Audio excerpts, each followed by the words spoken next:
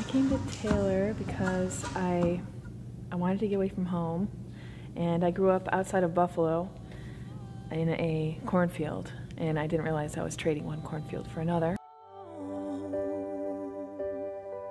I was involved in a lot of different music ensembles. I was in jazz band for a little bit, trying to sharpen my saxophone skills. I was in the chorale, and I was in symphonic band. I think more I was guided into it. It wasn't like I was looking for a diverse experience, but definitely Taylor led me to that and kind of opened my eyes to it, saying that just because I'm not familiar with it doesn't mean I'm not going to enjoy it. The Taylor Music Program, they taught me, I think more than anything, I walked away with pursuing excellence in what you do. Working hard and just rising above yourself, working as a team, and all of those things I think I take with me into the music community that I now work with.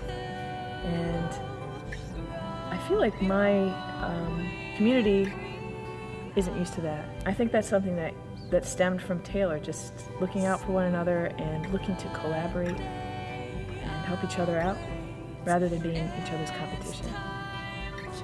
So when I finally did find the music that I really was excited about, I had the tools to dissect it and study it and replicate it, learn from it, and so that I could make it my own.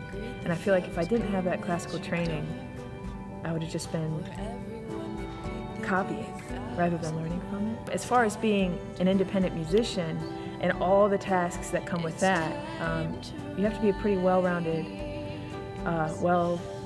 person in a lot of skill areas, dealing with people on the phone, finances, booking and promoting, and I had to kind of learn Photoshop on the fly. I feel like a lot of that, it just came from a good college experience and having to learn a lot about a lot of different subjects. Well, my faith is imperative to what I do. I feel that it is so important to be purposeful in the words that I choose, to be purposeful in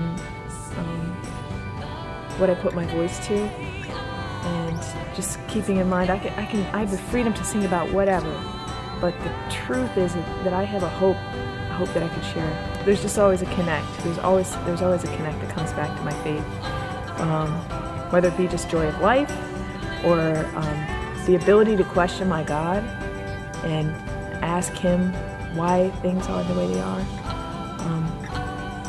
Like I see with David in the Psalms, I feel that my faith runs through all of that, and I just move out into the world with that.